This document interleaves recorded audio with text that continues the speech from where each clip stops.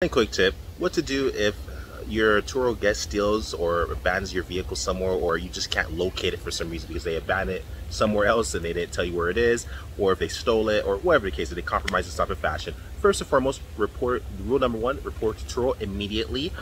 Send the guests messages asking them where the vehicle is, so you documents that you've been attempting to get the car back, so they can't lie or say that you authorized them. So you want to put it very clearly in the Turo messaging: hey, you did not return a vehicle back, please return it back, and what's going on and when you're going to return it back. That documents that they disobeyed and they broke the law, and they also violated the policy. You want to get that documented. Next, report that to Turo.